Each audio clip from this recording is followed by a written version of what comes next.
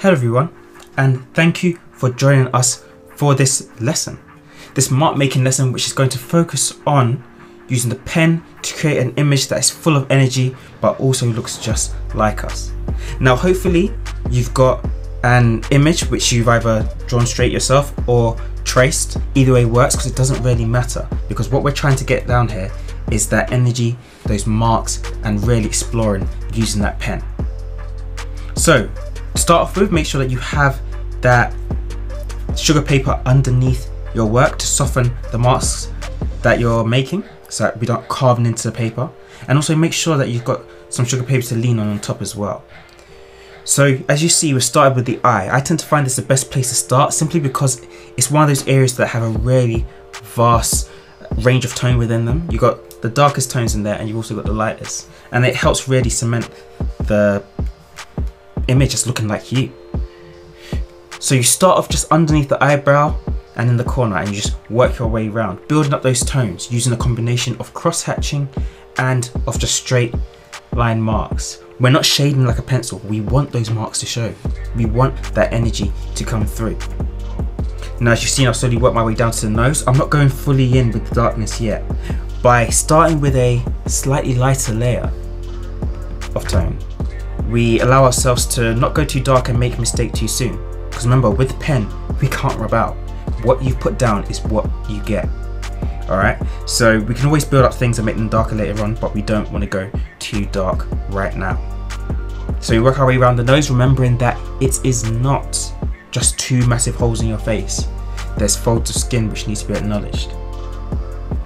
Now we've jumped down to the mouth.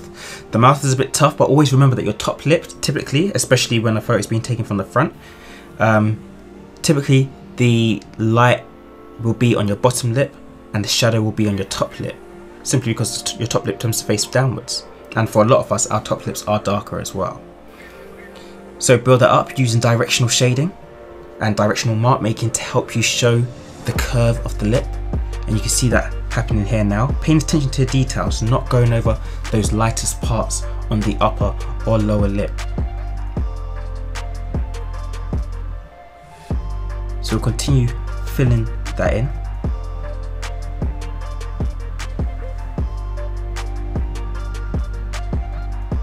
Now for those of you with moustaches or beards, do not put those in yet. That should be something that you put in towards the end. As tempting as it may be, leave that till right at the end. For now, just try and get the general tone of your face. If there's anywhere where it's a super thick beard or a super thick moustache, just leave it for now. Alright, focus on the skin, focus on the face. That's what we want. Because if you put those in too soon, chances are you'll end up not looking like yourself. Now we're just putting in that tone underneath the lips, underneath the mouth, and it's quite dark there where it dips in and the chin juts back out, so make sure that you get that and that the shape is correct. If the shape is not correct, then you risk making the jawline not look like yours, which will have a knock-on effect on the entire image. While working on the lower chin, or the upper chin, this section of the chin underneath the mouth basically, when working on that I realised that my pupil specifically wasn't dark enough, so I went back and added a little bit more to that, and then I went back down to the lower chin. Now I've gone back up to the other eye because I thought that's enough for the mouth section. We now need to fill in that left section.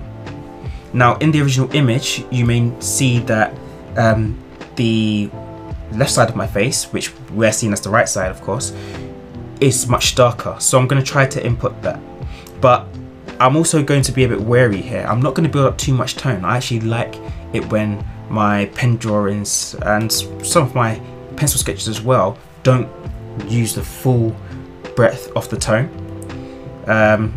and it's up to you how you take this. Of course, don't be lazy and leave it too pale, but at the same time, how dark you want to make it, whether you want to really put that ink down, that's up to you. So what you'll notice as I work my way through this is that the right side of the image doesn't get too dark, although it is distinctively darker than the left side, which is where most of the light is coming from. So here I'm just building up some of the tone around the right side of my nose in the image.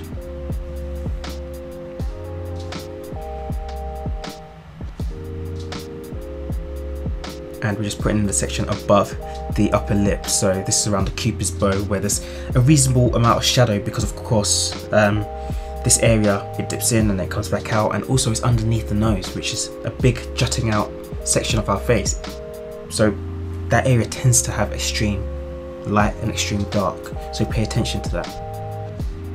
And be sure you acknowledge the shape of the nose as well. Those major 3 bulbous parts, the small little bits which are your nostrils, around your nostrils, and that central bone which makes up the main part of your nose. As you can see, I'm starting to pop around a bit more because as I fill in one part, it will have a knock-on effect on somewhere else. You make somewhere darker, another part will start to appear lighter. So you need to bear that in mind as you work through this. So you'll see me jumping around a lot more as the piece progresses. You know, before I mentioned that section,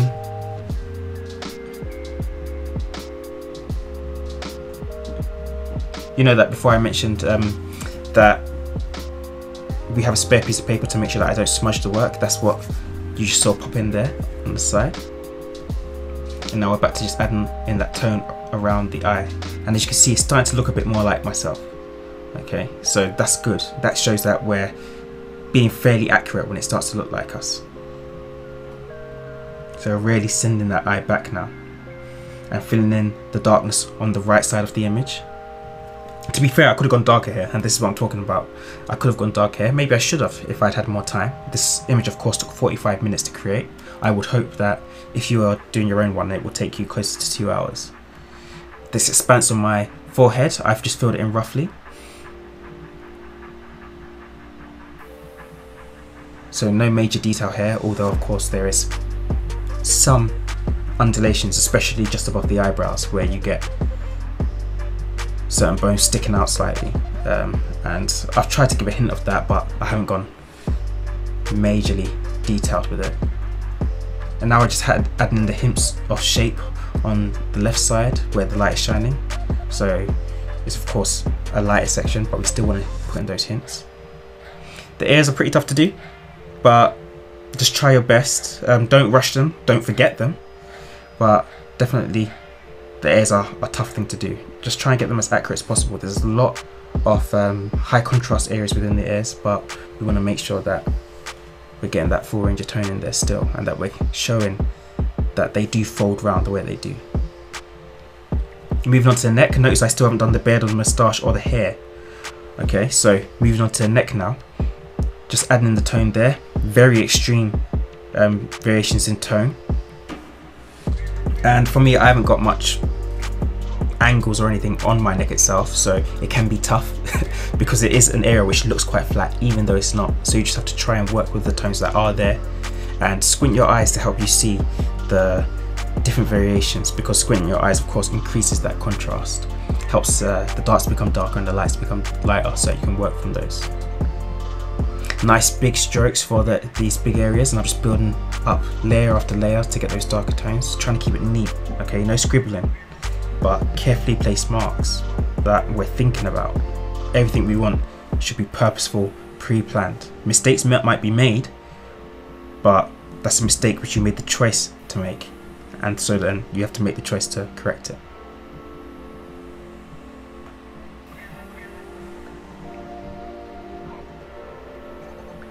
Okay, good. So now I think we're ready to start on the hair.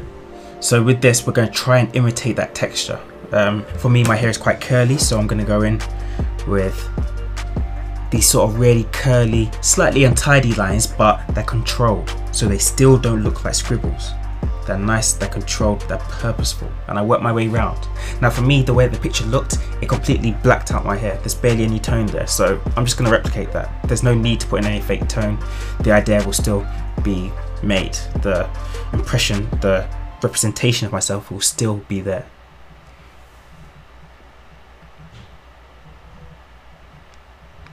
So we're just going to work around to make sure that there's little tiny flecks coming off where my hair goes loose and points upwards.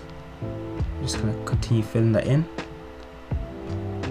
so your certain bits come off the screen, and we'll keep going until it is finished, and that will do for now. So then with that, we might as well then jump onto the bed. So same sort of thing. Be careful, this is not something that you just fill in with scribbles. It's not something that you put in thick lines that just block it out or black it out completely. Pay attention to how your hair curls, where it's thick, where it's thin. Allow the paper and allow the tones underneath to show through, and just build that up.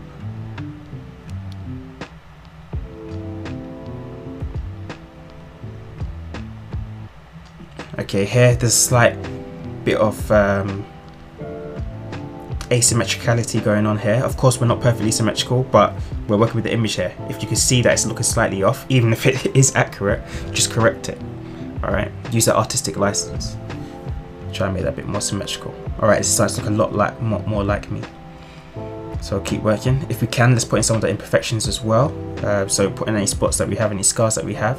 All right, those help make us who we are.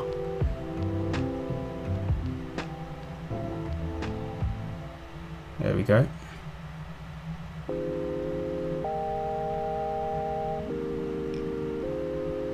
Excellent. So now just going to outline the rest of my shirt. I'm not actually going to do my shirt in this one because that will take quite some time because there's patterns on it, but hopefully this is enough for you to go with.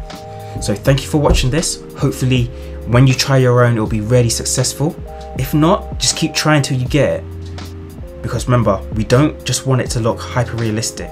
All right, that's another skill for another time. What we want is energy in this piece, and something really solid that gives an impression of who you are and your knowledge of that pen and of those marks. So go for it. All the best.